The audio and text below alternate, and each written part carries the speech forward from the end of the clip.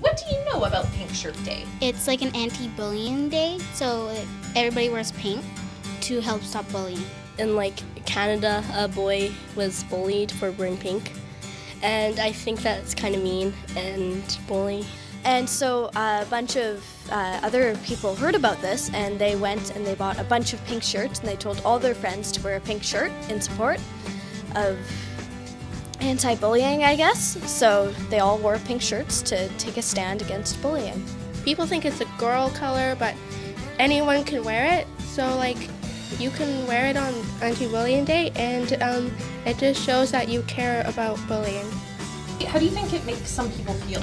I think it makes people feel really not nice, and yeah, it just really doesn't, it's not cool at all. It's not cool.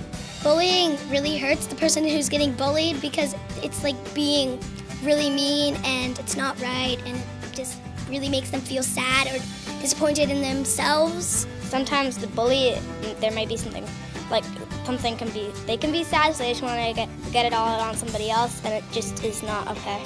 It's not very nice, the people who are bullying the other people, or the people who are getting bullied.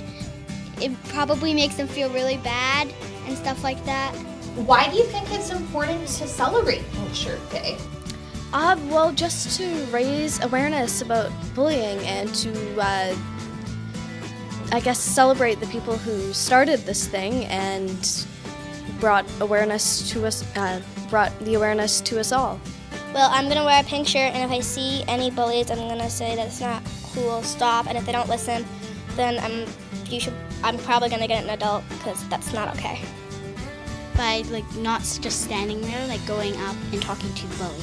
Don't be a bystander and just, if you see bullying happening, just not stand there and slowly walk away. And if they don't listen to you, go tell somebody, and it's just not right to be bullied. The people who get bullied, they feel nice that other people are, they are standing up to them.